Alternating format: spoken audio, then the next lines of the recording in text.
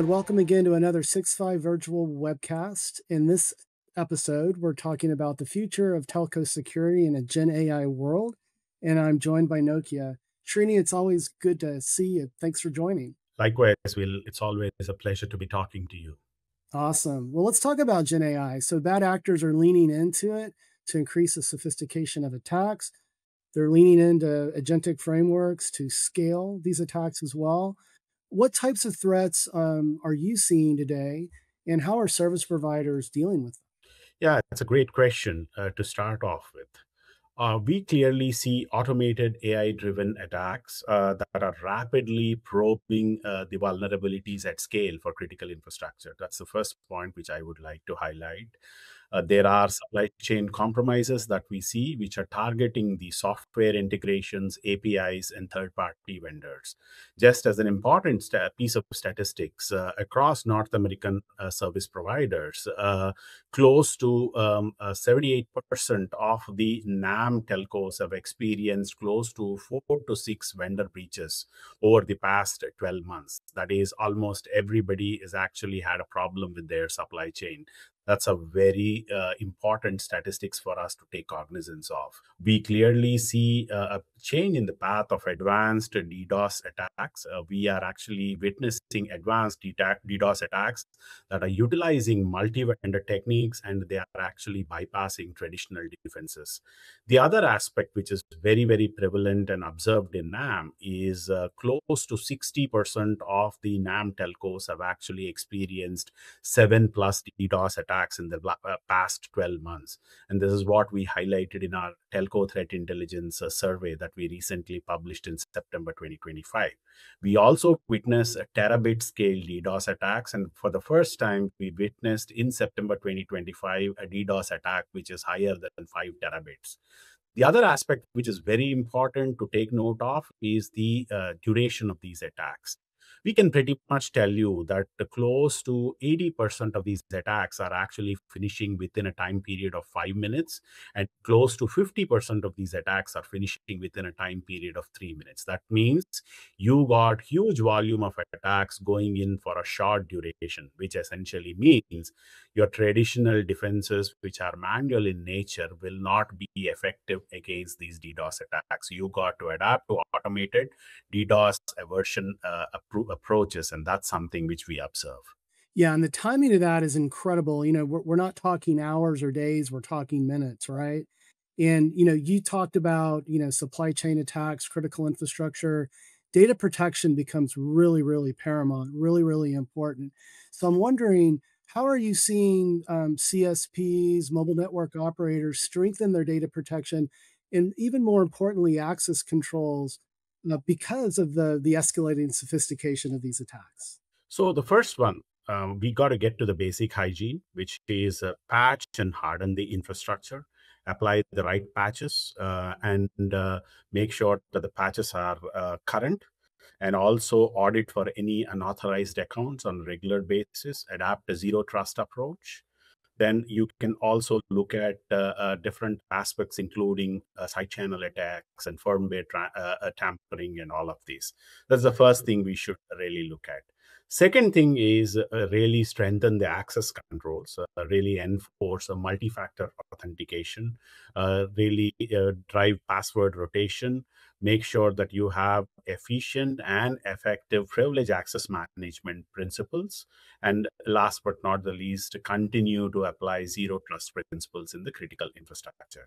The third aspect is towards monitoring and detection. Continuously monitor, which means you got to deploy telco-specific EDRs, endpoint detection and response systems, telco-specific network detection and response, and telco-specific XDR solutions. It's of paramount importance that you actually have these real-time monitoring solutions that are able to monitor ingress and egress traffic that's coming in and going out of the network functions, and also consistently monitoring the connections to the malicious hosts outside of the environment.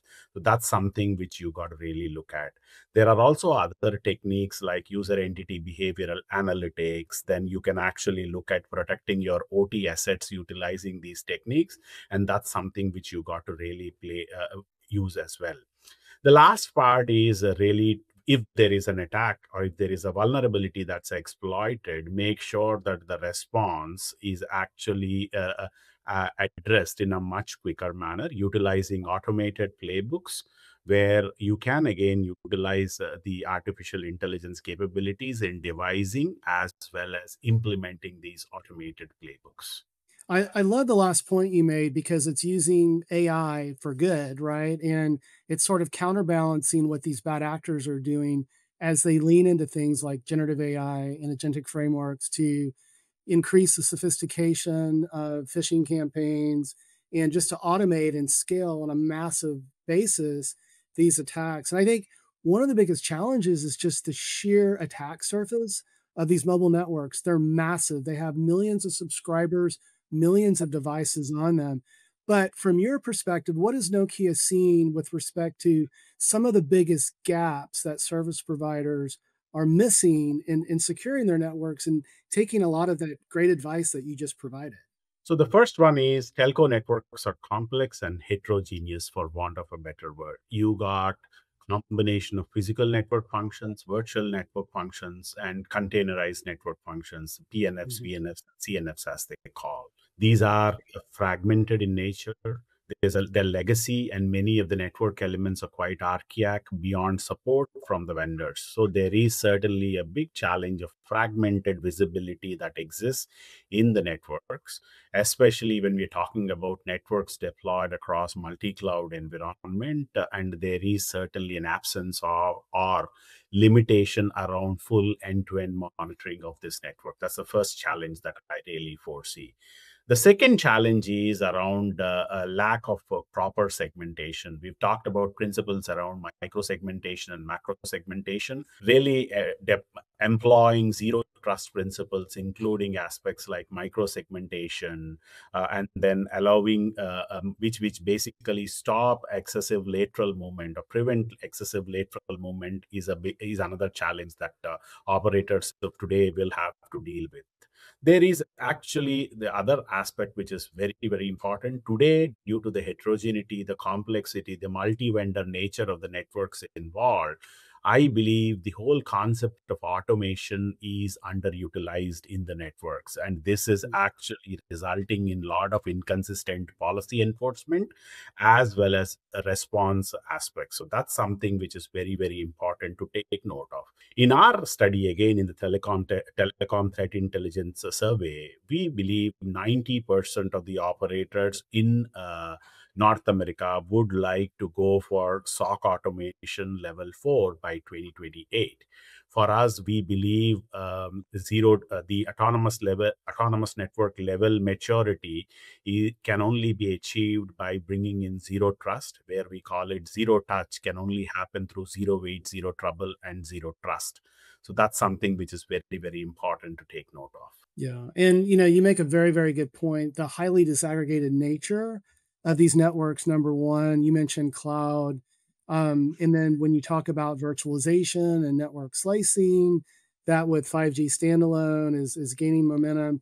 It creates all of these gaps that need to be addressed. So that was some really good advice there. But as we wind up our conversation, I'd love to talk about your recommendations. Like, so what changes should security teams make, whether it's skills or process or tools, to keep pace with this accelerated, attack vectors that are coming from these bad actors? So I would actually provide my recommendations across four specific categories. The first one is people.